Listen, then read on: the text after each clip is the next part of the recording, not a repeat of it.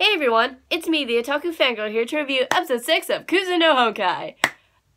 Okay, so, well, remember how last review I said they should just date? Well, that kinda happened. I mean, they said they were dating now, like Mugi did, and I guess she told him, because we didn't really see her tell him, per se. It was kind of like she said it in her head, so you just kind of assume they're like, oh, we should date now, so let's just date now. It's like, okay. But at the same time, Hanabi, on the other hand, she's just becoming as bad as Teacher Lady. I always forget their names. The teachers, I always forget the teachers' names. But she's just becoming as bad as her because she wants to beat her, as she said in the beginning of the episode.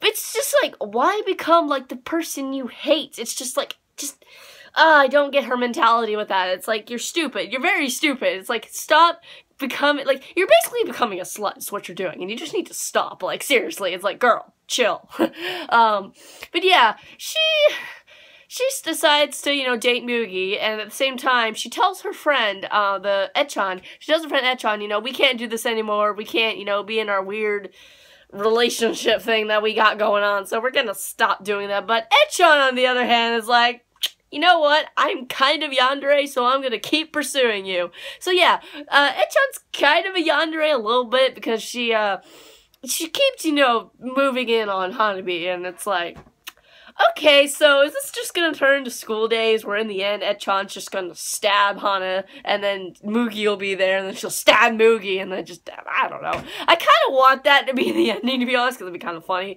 I'd kind of laugh at it, to be honest, but I doubt it. But yeah, Echan is definitely showing a little bit of a yandere side to her, and I was like, okay then, that's kind of scary.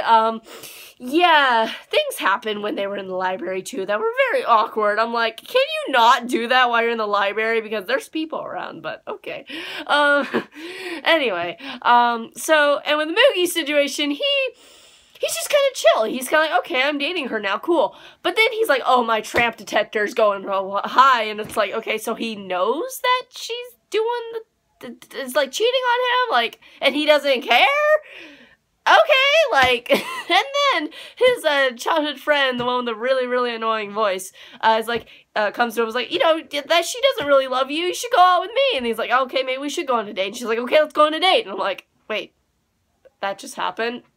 Okay, so now those two are gonna go on a date, and I feel like to scare her off, because Mugi does definitely not like her, does not like her at all, because it's like, no. I mean, I wouldn't like somebody with that annoying voice. It's like, oh boy. But anyway, he's probably gonna do something, maybe to scare her off and try to get her to like a, you know, a hotel or, you know, a loan or something like that, and then he's gonna try to do things, and she's probably no. But I wouldn't be surprised with this series if that girl is like, you know what? Okay, Mugi, if this is what you want to do, let's do it. You know, I wouldn't be surprised with that. At all. It wouldn't surprise me one bit. Yeah, but everybody in this show is just messed up in the head with how they think relationships work. Like, for instance, when that guy that now Hanabi is seeing on the side was like, you know, physical stuff comes first, emotions come later. And I'm like, that's stupid. It's emotions come first, physical stuff comes way later, but, you know, whatever, guys. Oh my god, I'm just sitting through this entire series, like, all of you are stupid. Like, did you all just get dropped on the head as a baby, and is that why all of you are just really dumb? Because I honestly think that's what it is. All of you are just so stupid with your the way you think relationships work, except for Teacher Dude. Again, Teacher Dude, in my eyes, is still fine. He's the only one who's fine in this series. Maybe. It depends on if that one thing is a thing. I don't know. But yeah. So what did you guys think of this episode of Kuzu no Honkai? Oh, and summer vacation is now a thing, so I'm assuming we're getting a beach episode, swimsuit episode in the coming episodes. I'm assuming that. Maybe it'll happen in the next episode. I don't know. It might not happen at all. We'll just have to see how that goes down. So that's all I got to say about this episode, and I will see you guys in whatever I review next. Bye!